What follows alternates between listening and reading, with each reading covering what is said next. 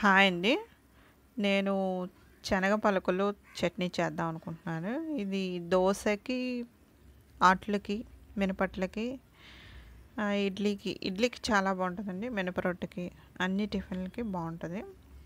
ఇది మనకి ఎక్కువ ప్రోటీన్ ఉంటుంది. అలానే కరివేపాకులో కాల్షియం ఉంటుంది. కరివేపాకు చాలా మంచిది హెల్త్కి.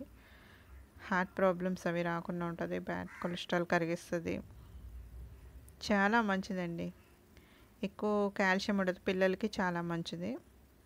అలానే జీలకర్ర, అల్లం ఒక 2 వేలు అంత తీసుకోండి. ఎండుమిరపకాయలు, పచ్చిమిరపకాయలు బాండీ పెట్టుకుని ఆయిల్ పోసుకోండి. ముందు శనగ పలుకులు వేయించుకోండి. ఆయిల్ ఏం పెద్దగా పడదండి, మనం పోపు పెట్టుకున్నంత వేసుకుంటే సరిపోద్ది. ఇవి మీడియంలోనే దోరగా వేయించుకోవాలి. అయిపోయిందండి, ఏగిపోయింది. ఇవి తీసి పక్కన పెట్టుకుందాం. అదే నూనెలో పచ్చిమిరపకాయలు, ఎండుమిరపకాయలు మీకు ఎంత కారం సరిపోతే అంత తీసుకోండి. నాకైతే అవి ఒక 5, ఇవి ఒక 5 తీసుకున్నానండి. అలానే 2 స్పూన్లు జీలకర్ర తీసుకున్నాను. అలాగనే 2 వేళ్ళంతా అల్లం చెక్కు తీసి పెట్టుకొని ముక్కలు కోసుకున్నాను. మీరు సన్నగా ముక్కలు కోసుకోండి. నేనేంటంటే కొంచెం అవి ఏగినాక పక్కన పెడతాను అనమాట. చుట్టూను మధ్యలో అల్లం పెట్టేసి ఆ మధ్యలోనే మగ్గిస్తాను అల్లం జీలకర్ర. అలా కాకుండా మీరేంటంటే కొంచెం సన్నగా కోసుకోండి, అప్పుడు అన్నీ ఈక్వల్గా ఏగిపోతాయి.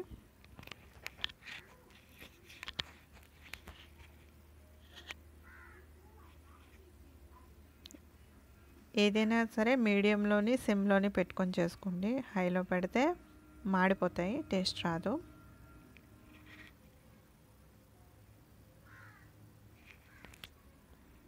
ఒకవేళ మాడుతున్నాయి అనిపిస్తే చుట్టూ పెట్టేయండి. పచ్చిమిర్చి, ఎండుమిర్చి చుట్టూ పెట్టేసి మధ్యలో అల్లం జీలకర్ర పెట్టేసి అప్పుడు కరివేపాకు వేసుకోండి.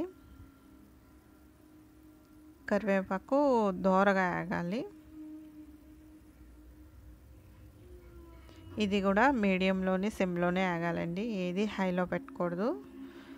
కరివేపాకు వేగిన తర్వాత వెల్లుల్లి రెబ్బలు వేసుకోవాలి. వెల్లుల్లి రెబ్బలు వేసుకొని బాగా వేయించుకోవాలి. ఇప్పుడు వేయించుకున్న పల్లీలు ఉన్నాయి కదండి, అవి కూడా తీసుకొచ్చేసి ఇందులో వేయించుకొని మొత్తం చల్లారబెట్టుకోవాలి. కొంచెం సేపు వేయించుకోండి, లేదంటే లేదు. బాగా వేగిపోతే పర్వాలేదు. అలానే మీరు పల్లీలు నూనెలో కాకుండా మామూలుగా కూడా బాండీలో వేయించుకోవచ్చండి. ఆయిల్లోనే వేయించుకోవాలని ఏం లేదు.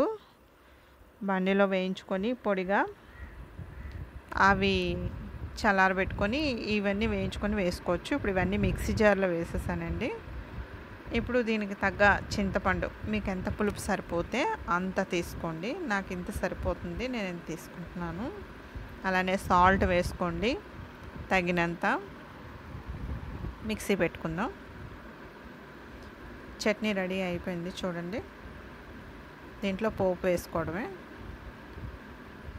ఇది అన్ని రకాల టిఫిన్లో కూడా బాగుంటుందండి.